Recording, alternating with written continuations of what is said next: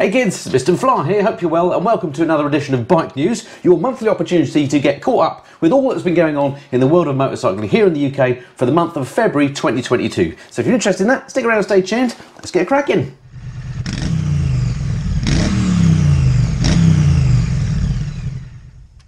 Alrighty, grab yourself a brew because this will probably be quite a long one. We've got 5 editions of MCN to go through and loads of stories that I've highlighted as well. Lots been going on this month. And don't forget, stay tuned to the very end and we'll get some Parish Notices as well where I can tell you what's coming up on the channel in the next month if you're interested. Right, without further ado, let's crack on then. First paper. So first story that I've pulled out here says here, biking roads threat. So this is just an example of how we get such bad press here in the UK, us motorcyclists. I don't know why, but this is all to do with speed limits. So nearly 700,000 is to be spent installing speed cameras on roads near Lumi's Cafe, which is a popular biking cafe down south somewhere. I've never been there myself, but I know lots of people do like going there. Whilst elsewhere, the Horseshoe Pass is having its speed limit lowered by 30% despite little evidence of speeding. Horseshoe Pass up in Wales, I did that when I did that thing with the Welsh Police last year. Great ride round there. Meon Valley MP Flick Drummond added that she welcomed this new weapon in the armoury of the police and noted that antisocial motorbike noise causes so much anguish. Does it?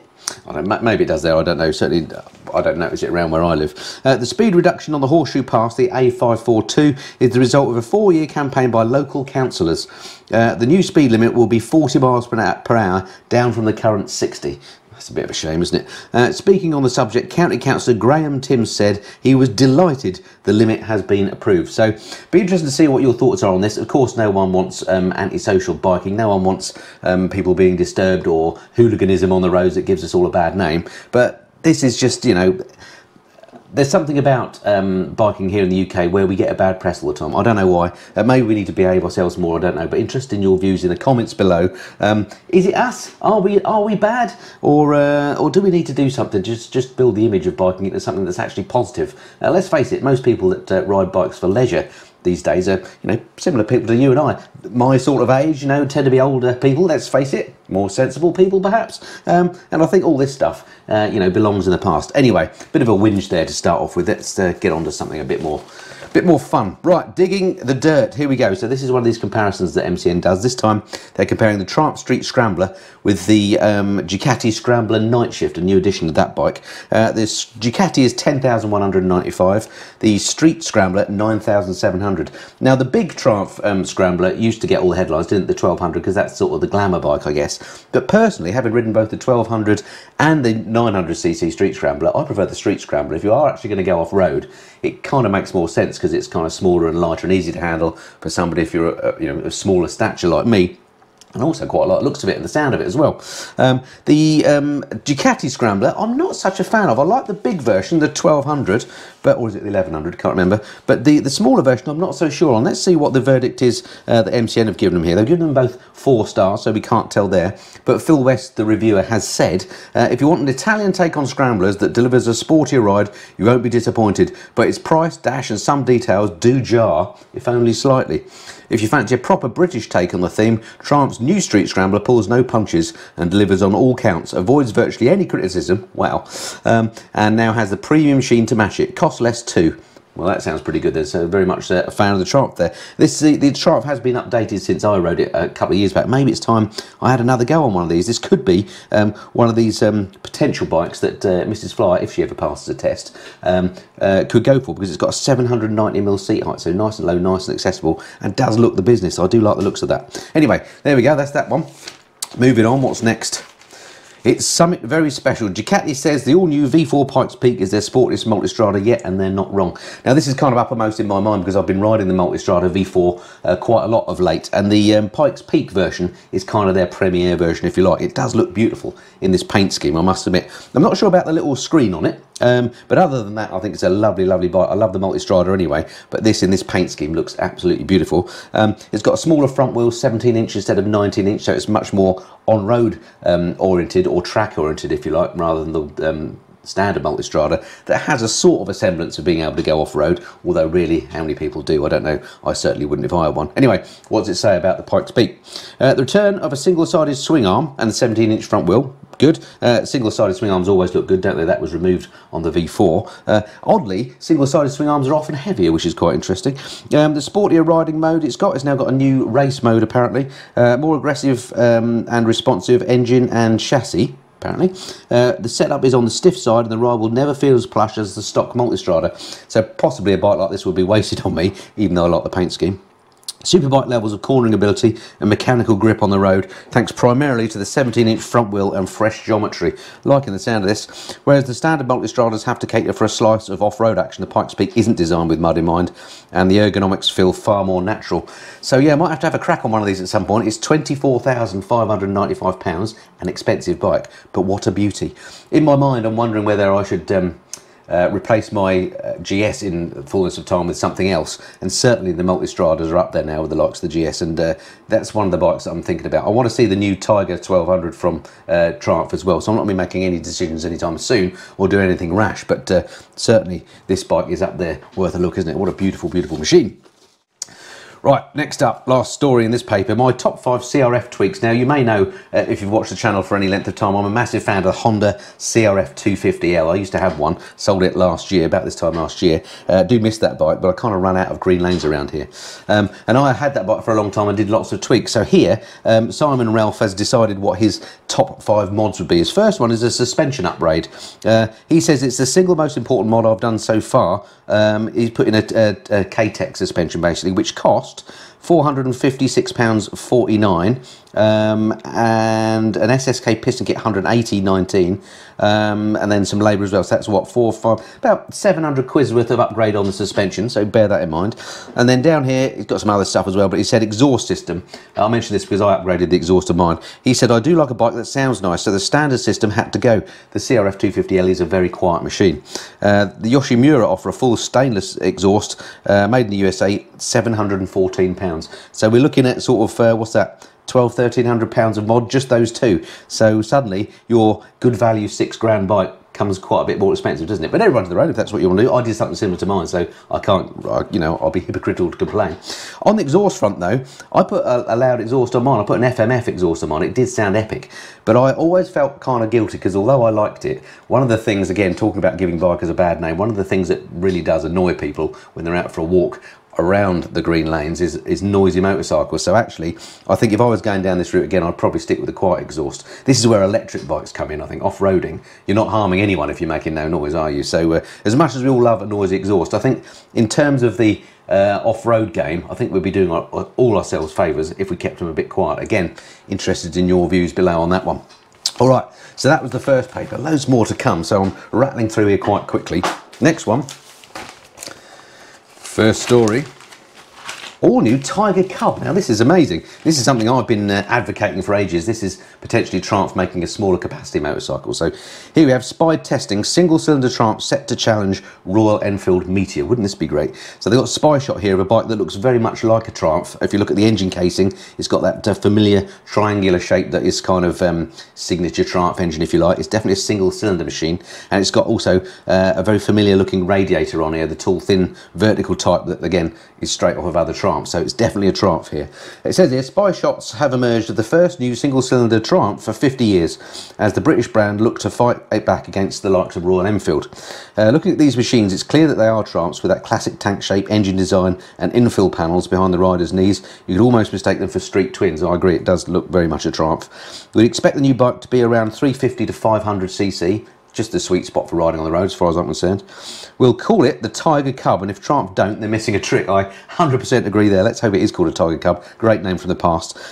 Both bikes that they've seen have upside down forks, LED lights, radial front calipers and TFT dashes, so they're pretty, you know, pretty high tech for a single cylinder. Let's hope the pricing's right. We'd expect Triumph to reveal the finished bikes towards the end of 2022, with stock arriving in dealerships by spring 2023. So this is one I'm going to be watching like a hawk. Just be amazing if they can price these very competitively, you know, £6.5 something like that, and you can get your first rung on the Triumph ladder. That would just be amazing. This is one of those joint ventures I think they're doing with the Indian manufacturing company Bajaj, or Baha, not sure how you pronounce it, which they talked about a few years back and then nothing came of it. So it looks like this might be the first fruits of that particular partnership. So looking forward to seeing what comes of that. All right, next up, Going Rogue. This is the new stealthy Scout Rogue from Indian. It says here has a fairing, new fairing and sportier stance. Okay, fair enough. So the fairing, I'm not sure about. Got sort of a bikini fairing. Not sure if I like that or not. Can't quite make my mind up on that. I'm sure it actually probably helps with a bit with protection from the wind. The other thing I'm not sure about is the exhaust. Look how long those things look. Is that good or not? Again, I just can't make my mind up on this, whether I think it's horrible or whether I think it's lovely. I'm kind of in between. I've ridden a few Indians and they are nice bikes to ride, so I'm giving it the benefit of the doubt, I think. Anyway, it says here, meet the Indian Scout Rogue, the 4th model in the American firm's popular 1133cc cruiser lineup. Seat height is just 649mm, so really low, helping you support the 241 kilograms dry weight, so heavy old bike. Provided the Rogue's forward thrust is the firm's liquid-cooled V-twin lump, as found in the rest of the Scout range, produces 93.8 brake horsepower, 72.3 pounds-feet of torque. Black Smoke Edition will cost $13,295, while the Stealth Grey and Sagebrush, I love these names, where do they get these from?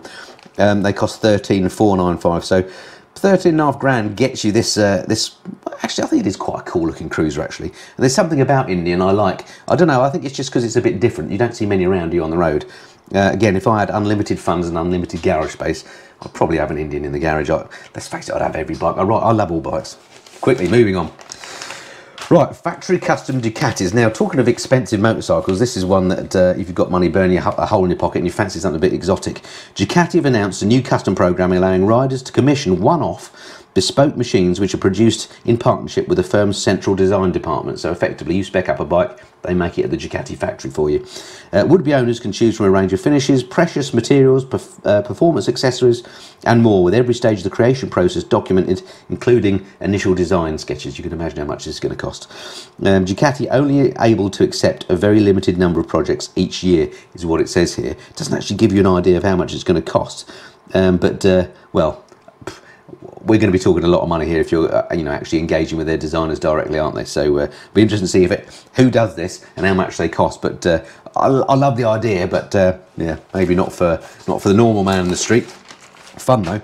Right, KTM have got a new 890 lineup. It's been spied with one very off-road focused version, apparently. Here we go. Here's the pictures of this. It says here, our spies in Austria have spotted KTM testing a trio of new 890 adventure prototypes, showing how the range is set to expand when the next generation model is revealed. The most obvious change shared by all the derivatives is a new fairing.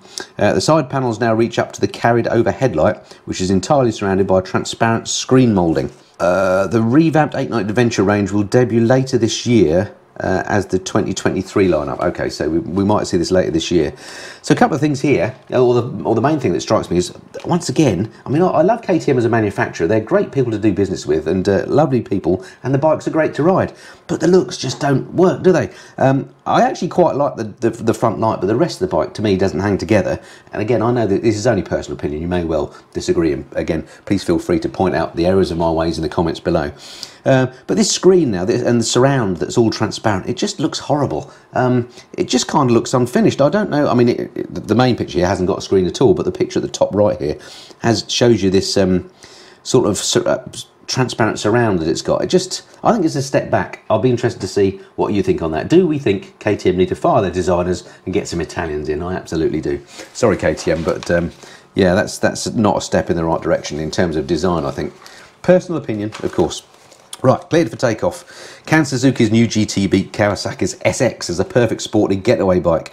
This is interesting to me because I've been riding the GT of late. There'll be videos coming up in due course on the channel on that. I haven't ridden the latest version of the SX. I rode a version about 3 or 4 years ago. Lovely bike. Well, let's see what verdict MCN came up with. They've given the Kawasaki 5 stars and the Suzuki 4, which is interesting because when the Suzuki GT came out, everybody was full of about how great it was, weren't they? This is what it doesn't amaze me because this happens quite a lot. Often when these new bikes come out, you read articles and you see reviews on YouTube and stuff from the launch, and everybody says how great these bikes are. Then a few months down the line, when everybody's got used to that idea, and it starts to be compared with other existing machines, suddenly they're not so great after all. It would really annoy me if I bought a bike based on those initial reviews, and then it turned out they're saying, oh, actually, it's not so good after all. It's just a little thing that irks me slightly, that people, not just journalists, but reviewers generally seem to change their mind down the line on these. You know, either it was good to start with or it wasn't. Anyway, a little bit of a whinge there. God, I'm in a bit of a mood today. Right, anyway, it says here, and this is from Michael Neves, my favourite tester. He says, both the Kawasaki and new Suzuki do what traditional sports tourers do best. Neatly mix all-day comfort with head-banging performance. I like the sound of that. Of all the GSX-S1000 models produced since 2015, the new GT is easily the best. But it doesn't take many miles on the Kawasaki to realise what a class act that is. It's more refined in every area. The engine is smoother, gearing more relaxed on the motorway, suspension plusher, tyres grippier, brakes more powerful, and paint finishes deeper. Kawasaki have had a decade to polish the SX to perfection, and it really shows. So there's no doubt there, Nevesy thinks that the Kawasaki is the better bike. I have to say, in terms of looks alone, I think the Kawasaki gets it. There's just something about the front end on the GT that, again, everybody said in those initial launch reviews, didn't know how lovely it was to look at, this GT. But I personally find the front end too long somehow. There's something about it. But it is a great bike to ride. And as I say, more in-depth stuff coming up on the GT on my channel soon. So if you're interested in that bike, stick around and stay tuned. All right, next paper. Okay, first story in here is an electric story. Now, I know electric bikes always split opinions, don't they? But this is the electric street triple. Well, this is what MCN are calling it, from Triumph. Do you remember Triumph worked with Williams and one of the universities, was it Warwick University, a while back, to come up with power plants and some of the technical underpinnings of this bike that they're going to launch? It's moved to the next stage now, and they've come up with this design, which does look, I have to say, really nice. It does look like a moderned up, souped up street or speed triple. I think it looks great, and if the numbers come to fruition, this could be the one to watch. Let's have a quick read of what it says here. 174 brake horsepower, 220 kilograms, so powerful and normal sort of weight, not super heavy, which these electric bikes normally are with the big battery packs. 120-mile range, which, if realistic, sounds doable, doesn't it? Because, you know, there are many piston engine bikes that only do 100 miles before you have to do a fill up. 0 to 80% charge in 20 minutes, which again is excellent. Testing to begin soon. So from numbers only, it sounds like it could be a practical proposition. Of course, it depends how much it's going to cost. Triumph have unveiled phase 3 of their TE1 electric project with a complete bike that clearly resembles their trademark street triple. From Triumph's perspective, this has meant finishing the frame and selecting the ancillary components such as brake, suspension and other running gear. Oh right, okay, this means the fact that it's moving to the next stage. To really nail the handling, the phase 3 Williams has been, in phase 3, that's this testing phase, Williams have been refining the internal architecture of the battery pack to ensure the bike has the optimum centre of gravity, as well as finishing the charging components. Interestingly, there's the option for a lot more power if they want it. So apparently this 174 brake horsepower is what they've decided is what feels about right on the road, but they can come out with other versions that are much more powerful if deemed necessary. The TE1 unit is actually capable of over 670 brake horsepower. Blimey. It says here perhaps a bit much. I would agree. That's incredible. That's more than my car. That's nuts. So what next? Phase 4 begins now and will last approximately 6 months, during which time Triumph will do live testing of the prototype. So hopefully, in the next 6 months, we're going to see how this one goes, and maybe we'll start to understand when we're likely to see this in the shops, how much it's going to cost us. But yeah, of all the electric bikes I've come across so far, this sounds like, from a numbers perspective, and the way it looks, this could be the one to beat, couldn't it? Or could be the one to have. I really like the sound of this. So yeah, we'll be keeping a close eye on that one. Well done, Triumph. Right, next up, CCM. British brand CCM turned to titanium to celebrate their golden anniversary. Another CCM has come out. They're always bringing out these new versions of the Spitfire because they do these in limited runs. So they have to subtly change it every now and then to keep within the regs. Anyway, this one's a bit of a special. CCM have built a special edition Spitfire using a titanium frame as a tribute to the pioneering work of founder Alan Clues to mark their 50th anniversary. It does look nice, I have to say. With a wet weight minus fuel of 136 kilograms. Now, call me old-fashioned, but I don't understand what wet weight minus fuel means. Is it wet or is it dry? Anyway, it says it's 136 kilograms, which is pretty light, whatever way you look at it. With 62 brake horsepower on tap from a 600cc single, so it's going to be a hell of a thumper, this. It gives a higher power to weight figure than a Lamborghini Aventador. Wow. One cautionary note, the Heritage costs an eye-watering £28,995. So if you've got a spare almost 30 grand knocking about, you can have a single-cylinder 600cc bike. I think I might give that one a miss. Looks nice, but that is just ridiculous, isn't it? Moving on. Bargain fun back in vogue for 2022. This is this Chinese bike we've talked about before, and I've said that I quite like the look of it. People always criticise me when I talk about Chinese bikes, but I maintain ignore them at your peril, because I think this Vogue could be a good bike. It looks fantastic. Chinese brand Vogue have released a new A2 compliant adventure that combines big bike features with a small bike price. The 650 DSX is powered by a 652 single, which produces 47 brake horsepower and 44 pound-feet of torque. So it's not superly powerful, but you know, as a beginner adventure bike, maybe just right. Quality KYB suspension, Pirelli Scorpion rally tyres, Nissin braking, properly switchable rear ABS. In standard trim, it costs $6,399, so bargain for all that stuff. And for an extra $500, they'll fit a luggage system, which is near $400 saving over buying the bits as standard. So I think it looks good. I think it could be a practical proposition, this bike. I just say let's keep an eye on it, because I think the Chinese are coming as far as motorcycles are concerned. Right, a letter here that I wanted to just draw your attention to. Norton need to be more affordable. This is from Trevor Gleedle, who actually sent in an email to the letters page. I fear the new Norton company are missing the point with their V4s. Surely they should be making the most of the brand's heritage of making accessible models. The Atlas range was a breath of fresh air after the underdeveloped 961, but sadly is yet to see the light of day. I could not agree with Trevor more here. Those Atlases that we were promised before it all went kaput just looked cracking, didn't they? Again, this is definitely a bike that would find room in my garage. I love the idea of smaller capacity British bikes, and these just looked lovely, and if they rode well, then yeah, I would definitely have loved one of these. I'd love to see these back. So yeah, as much as I wish new Norton, you know, huge success, I think it's going to be, it's great that they've now got proper funding, a proper factory, and everything else seems to be going right with it. Let's start to see some more affordable models churned out though. If they can knock out bikes that are less than 10 grand, I think they will absolutely fly off the shelves. Certainly I'd be first in the queue, I can tell you. Again, interested to hear your views on that one. Next up in this paper, they've compared the Multistrada V2S, which I'm yet to ride, against the Triumph Tiger 900 GT Pro, which I have ridden, or at least a version of it. I love the Triumph Tiger 900. It's in fact, I think last year or 2020, it was kind of my bike of the year. I absolutely love those Tigers. I think they're great value. They look good. They ride well. But then I'm a bit of a Triumph fanboy. But then I'm a Ducati fanboy as well. And I love the Multistradas. And from reviews I've seen, the V2 may be the better road bike. I don't know. Let's see what the verdict is in here on this paper. They've given the Triumph Tiger, surprisingly to me, 3 out of 5 stars, and the Multistrada 5 out of 5, so they clearly way prefer the Multistrada. It's good to see a bit difference in the score rating here, so that's good. What have they said? Triumph Tiger 900 Pro is a good motorcycle. The Ducati, however, is exceptional. In every situation, it either matches the Triumph or outperforms it, from fuel economy and motorway comfort to backlane agility, rider excitement and engine stomp. Okay, so clearly they much prefer the Ducati, so I'll have to reserve my judgment till I get a go on it. I am getting that, I think next month I've got in the diary to have a go on the V2. Really looking forward to seeing how that compares with the V4, and of course now against the Triumph Tiger as well. I think the Ducati does look nicer, to be fair, and the Ducati is 14,646 versus 13,200 for the Tiger, so just over £1,000 cheaper the Tiger, but well, we'll see. It sounds like looking at, you know, what MCN have said, that the Ducati is worth that extra money, but I'll let you know when I've had a ride on it. Okay, last but not least from this paper, Ultimate 6 Appeal. BMW 6-cylinder K1600GT Uber Tourer gets a host of new upgrades, but have they worked?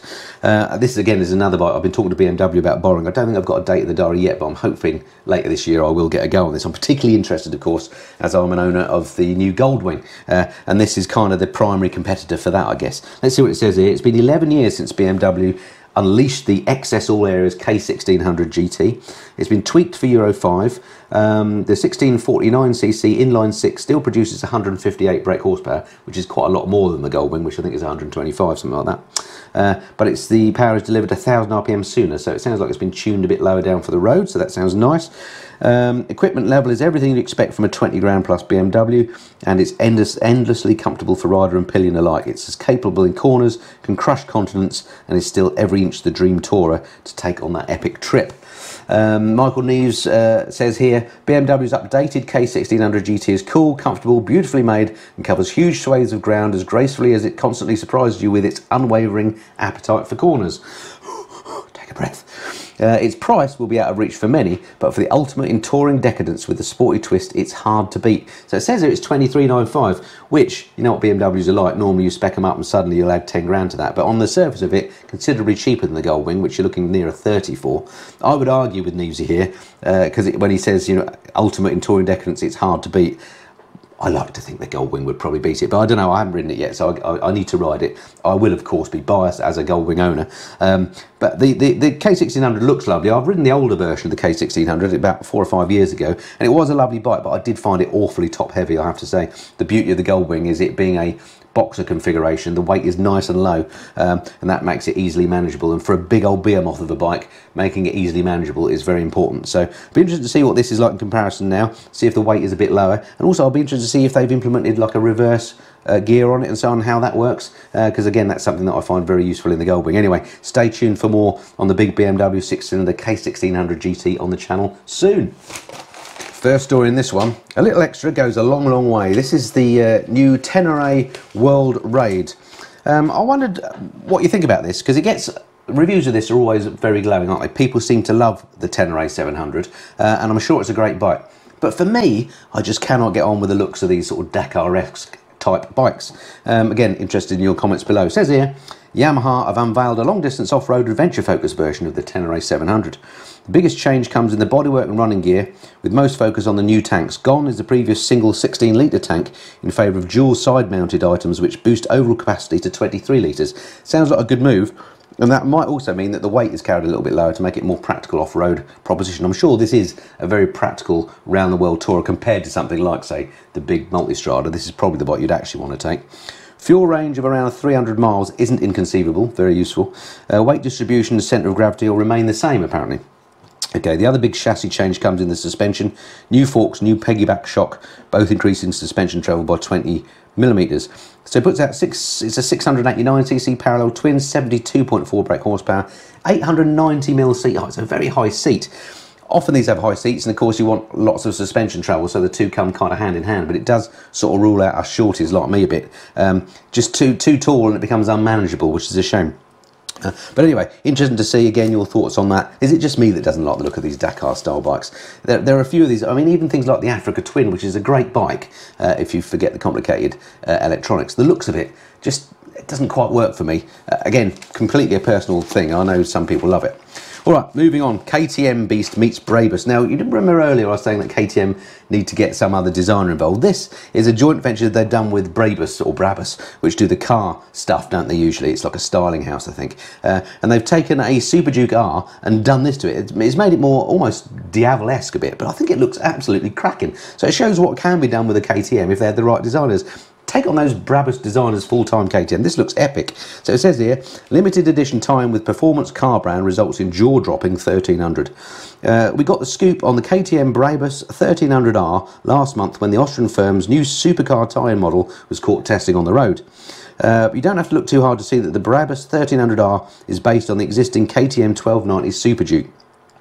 It retains identical performance figures as that bike. The looks and top-notch parts don't come cheap though.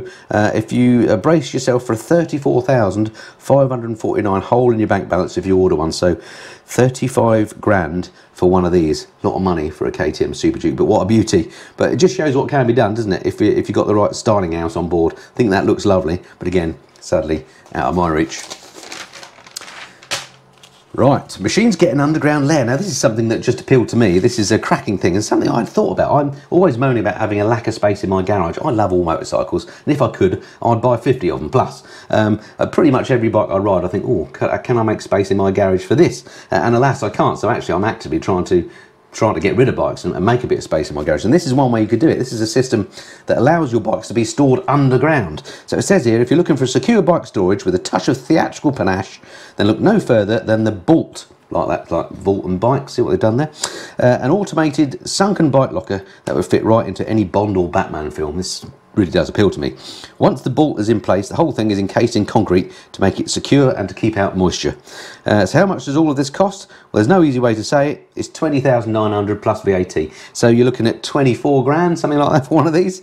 And obviously it only holds one bike. So is this going to solve my space problem? I think not. 24 grand buys you a lot of bike, doesn't it? So 24 grand if you want one of these clever holes in the ground in your garage. Maybe it's probably cheaper to extend my garage than that, but I love the idea, so just thought I'd point that out there. All right, last story in this paper. Bigger is better. Spy shots suggest Meteor 650 and Bullet 650 are coming. Great news. I'm a big Royal Enfield fan. Looks like they're going to up the Meteor somewhat. 2 new Royal Enfields have been spied out during testing, suggesting the firm are expanding the range to fill the void left by their 500s going the way of the Dodo. The one that appears to be a new Meteor is the one closest to production and arguably the most exciting. It's powered by a blacked out version of Enfield's popular 650 Twin, an engine I love. The second bike, which appears more like a Bullet, shares many of the new features of the Meteor, but sticks with conventional forks and spoke wheels alongside the new tank shape and straighter pipe. So a couple of these models coming out. Yeah, it looks okay. I mean, it does look Meteor-esque. Doesn't look anything particularly special. I'm not sure what this would give you over and above the Interceptor, to be fair. I love the Interceptor, of course. I'm an Interceptor owner. And this, you know, I'm sure this rides beautifully. What made the Meteor so good for me was that single thumper engine in it. It's a 350 and it's just really smooth and really lovely for a single. In fact, I said it was the smoothest single I've ever ridden. I'm not sure sticking the Twin from the Interceptor is a good move. I don't know. They clearly think it is. What do you think? Would you buy one of these over an Interceptor? Do you think a bigger Meteor is the way to go? Or do you agree with me and you think that the Interceptor actually, if you're going to go 650, that's the one to have? Interested in your views on that and see if we can gauge whether that one's going to fly off the shelves or not. All right, last paper before we get on to Parish Notices then. 5 stories here. First one, perfect timing. Now, this is interesting. This is one of these special editions that Triumph come out with from time to time. They've teamed up with Breitling, the posh watch manufacturer, and come up with a special edition Speed Twin. It does look nice. It's got new Olin suspension on the back. It's got a fancy paint job. It's got perforated leather seat. It's got a numbered yoke on it. Nice bike. So, yeah, very nice indeed. But the thing with it is it costs, I think it's 16 grand, whereas the standard Speed Twin, when I looked up on the website, is 11 grand. So basically it's 5 grand for some fancy suspension and a paint job, if you're being honest about it. That just seems like way overpriced to me, as much as I like the idea of you know, a special bike, which it definitely is. It's not special enough for that sort of an uplift. So I think they made a big error with the pricing. So out of interest, I thought, you know, I'd have a look at the website, and it actually says that they're all sold out, and they're only making, I can't remember how many they're making actually. We'll go through the details in a minute. 270, something like that. Yeah, 270 worldwide, of which only 36 are coming to the UK. Well, if you want one, they've all gone already. But let's face it, it wouldn't be that hard to duplicate this yourself, would it? You could get a paint job and maybe get your seat recovered, and bingo bongo, you're there. Anyway, so I don't know. There's something about these special editions that Triumph do. I'm not saying this is not a nice one. It looks nice, but they seem to knock them out with alarming regularity. It kind of takes away the specialness when you do too many special editions. And when you charge 5 grand over the basic bike for not much more, I just think they're taking the Michael a little bit on this one. Am I out of order here? Let me know what you think. Anyway, what does it say? This up-spec version of Triumph Speed Twin is the latest limited edition to roll out of the British firm's Hinckley factory. Of course, these special editions are all made here in Britain. Is there maybe there's a premium to pay for that? I don't know. The bike gets a special Breitling edition paint job. There's a Breitling logo on the top of the tank with hand-painted coach line. The twin dials have a bespoke design. Yes, they've redesigned the dials, which look okay. I mean, they looked all right before, but frankly, I don't think they're even as nice as the ones that I had changed on mine. I've got some special dials on mine, which I think look better. I think they missed a trick there. There's a unique perforated rib black leather seat. Big deal. Special Breitling logo, billet aluminium engine details. Again, big deal. The Breitling edition gets higher spec, fully adjustable Öhlins twin shocks with gloss black springs. Yeah, that's a worthwhile upgrade. Only 36 available in the UK, each bike having individually numbered handlebar clamp. So what? And the bike will be 16 grand. So, I don't know. They've sold them all, so clearly there's at least 36 people in the country that do think it's worth it, but I think there's something about this that feels a little bit like they're rinsing the customer a bit. I don't know. Again, interested in your views, or am I just being a bit eggy today? Right, next up, warning over fake kit. Oh, this is interesting. Safety expert urges retailers to meet the standards. A leading motorcycle kit safety expert, this is Paul Varnsbury, who's a viewer of this very channel. I know he'll be watching this edition of Bike News. Hi to you, Paul. He says he would support heavier involvement from trading standards to stamp out sellers peddling substantial products, substandard products, sorry, at biking shows and events. He believes that there needs to be more done to protect customers purchasing biking gear at shows and festivals. The proposed move comes after Newham trading standards were welcomed along to the recent Carol Nash MCN London Motorcycle Show, and they discovered 11 retailers there that were potentially selling unsafe kit. That's incredible, isn't it? And it's good that MCN are reporting this, by the way, because it was their show, and they're saying there are 11 retailers there that had potentially unsafe kit. The latest legislation came into force in April 2018, and it deems that all riding kit sold in the United Kingdom needs to be tested and certified by law before it can be sold. By purchasing certified kit, Paul said, you're getting a known quantity. You really cannot guarantee untested, non-certified products. So, you know, some of this kit is pretty expensive, isn't it? You've got to make sure you're seeing the proper CE certification and what have you on here. So thank you to Paul for stepping in there and making that point. Paul always drops me a note as well when stuff like this happens. He is the expert in this country as far as this is concerned. Heed what he says. If you're buying new kit, make sure it meets all the current standards. All right, next story here. Hydrogen power on the way. We've talked about hydrogen power before on Bike News, and I, for one, am very excited about this because I think this might be a more viable way for future engines to be emissions-free or emissions-neutral than maybe going down the electric route. It says here, Yamaha's latest work paves the way for a new breed of bikes. Yamaha have unveiled a new V8 hydrogen-powered car engine. Hydrogen engines have the potential to be carbon neutral while keeping our passion for internal combustion alive. This is why I like them. One of the major changes that must be made is the adoption of direct injection. Now, Kawasaki have already solved this petrol direct injection problem with their version of the H2. The H2 is well placed to make a hydrogen powered bike because forced induction is another important factor. This is what we've talked about before. Hydrogen engines have an innately friendly feel that makes them easy to use even without resorting to electronic driving aids. Now, it's not straightforward and easy. You can't just run a petrol engine off of hydrogen because you have to have direct injection and these other changes, but it feels like it's not far off now with at least a couple of engines, the Yamaha V8 and the Kawasaki test engine that we saw on the H2 a couple of months back. Feels like there's some good development in this area. Let's keep our fingers crossed in the next 20 years we actually get to see some practical hydrogen powered engines. Of course, then the question is, how do you get the hydrogen? And no doubt the chemical processes required involve a lot of electricity, so that itself might be a problem. We'll see. Let me know if you know anything about this below, but I think there may be an issue there. But I've got great hope that hydrogen is perhaps going to be our saviour of the internal combustion engine, at least for maybe us enthusiasts.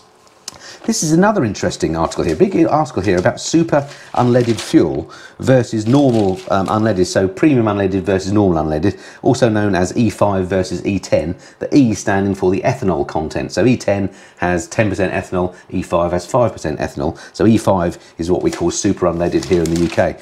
And they did a big test here, I won't go into all the detail, but basically they looked at what should you put in your bike. It says here, we've always recommended that everyone uses super unleaded fuel in their bikes, regardless of whether it's tuned or not, simply because it's of higher quality than E10 and it's better for your engine. You can even see the difference when you take the engine apart. So much you could think, okay, that's great, it's better for the engine, I accept that, but it's more expensive. Well, they did a test here of running two bikes with exactly the same bike, same tyres, same weight riders doing the same stuff, and they found that they got more out of the E5 super unleaded in terms of miles per pound than they did out of the E10 standard unleaded. So it actually makes economic sense to run your bike on super unleaded. Even though it's more expensive at the pump, you get more miles per gallon out of it. So I'm certainly switching from now on. I'm always going to be running super unleaded, and you might want to do the same if you want to properly look after the engines on your bike. So really interesting that, I thought. All right, and then the final story in here before we get on to Parish Notices, ready for anything.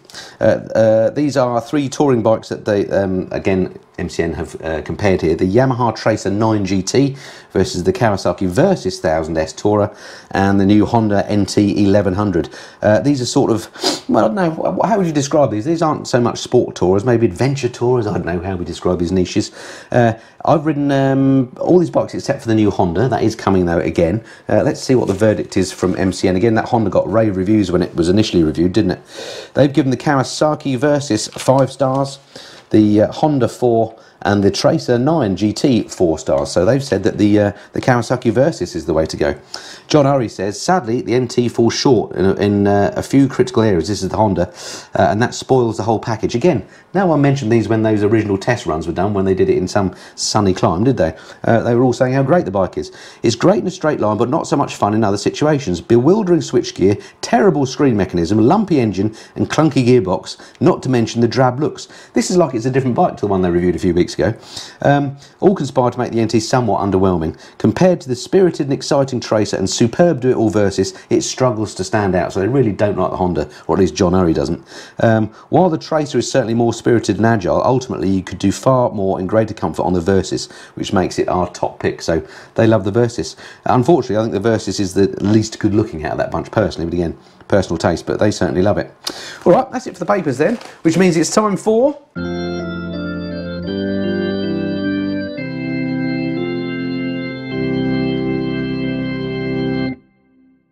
that's it, Parish Notices, where I'll tell you what's coming up on the channel in the next month. So I haven't got any particular new news to give you, but I just wanted to let you know what's coming up in the next couple of weeks. Got a packed month for you in March. I've got at least 8 videos coming up, maybe more, and these are what I've got. So first off, I've got my first ride review of the Royal Enfield Classic 350. Haven't ridden it yet. I'm getting it, I think, tomorrow, and I'm hoping to bring you that review by Saturday, so that's the 5th. So I'm going to turn that run around as quick as I possibly can, because I think that's going to be a video that's eagerly awaited. So really looking forward to riding that. That's a beautiful looking bike with the same engine as the Meteor. I think it could be a winner for Royal Enfield, that one.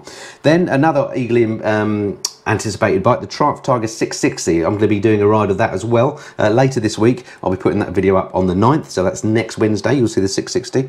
Then I've got the first in a brand new series of my classic rides. These are in association with my new channel sponsor, Superbike Factory. I'll be riding the Kawasaki ZZR 1400 and bringing you my review of that. So really looking forward to seeing what you make of that review, and also getting your requests for other, what I call classic bikes, that can be reviewed in future episodes of that. I've got a few more lined up, but I'll be interested again. Put your comments below. Any bikes from the last 20 years that you'd like me to review, I can probably get hold of them now and ride them. Now again, don't get all hung up on the word classic. I'm calling it classic review because it's classic to my mind. Any bike that was around before I started riding, which was like 10 years ago when I got my license, is a classic as far as I'm concerned. So these bikes may not be classic in the sense that they're, you know, really old, but they're classic to me because they mean something to me. Anyway, so the ZZR 1400 is coming up first, and then more to follow. Then on the 16th, middle of the month, I've got my next biker scram with Jeff and Dan, long overdue. This was a ride out on the Multistrada up to the Super Sausage Cafe, where we tried to go before and it was closed. You remember that? So we finally got to go there. That's coming up middle of the month. Then I've got another of a new series, which I'm calling Garage Talk. This basically is a look around at the stuff I've changed on my bikes that I personally own in my garage over the last few months. I did one a couple of months back. It got great views, and it seems that people like those sort of chatting to the camera, general mooching about the garage talk videos. So I'm going to make that a bit of a regular series. So I'm calling it Garage Talk. First one of those comes up on the 19th. Then I've got my in-depth review on the Multistrada V4, living with that bike, coming up on the 23rd. I've got my first review of the Honda NC750X DCT, again a bike that gets requested a lot, coming on the 26th, and then the next bike news will be on the 30th of March, all being well. Okay, so yeah, that's what's coming up. Hope you enjoyed that, or hope some of those appeal to you anyway. Do leave all your comments below. I must say a massive thank you to you for watching as ever, and thank you to my sponsors, of course, who make all this possible, and massive thanks to my members and to my patrons. It's very much appreciated for all the support you guys give me. I'm hoping this year maybe we can do some sort of a ride out together or something like that, but so stay tuned for that one, or you know, join up with the Patreon and you can see how that's going to work itself out. All right, that's it for this time. Hope you enjoyed that. Look forward to speaking to you again soon. If you haven't done so already, don't forget, hit that subscribe button, and that way I can speak to you on the next video. Until then, this has been the Mist and Flyer. Cheerio.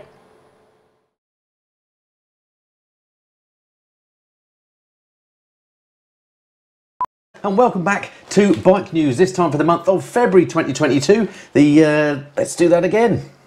And welcome to another episode of Bike News, the monthly series hit. And welcome to another edition of Bike News, the monthly chance to take a look. Let's do that. All that's been going on in MCN and the world of bike news here. Oh God, let's get this right, man.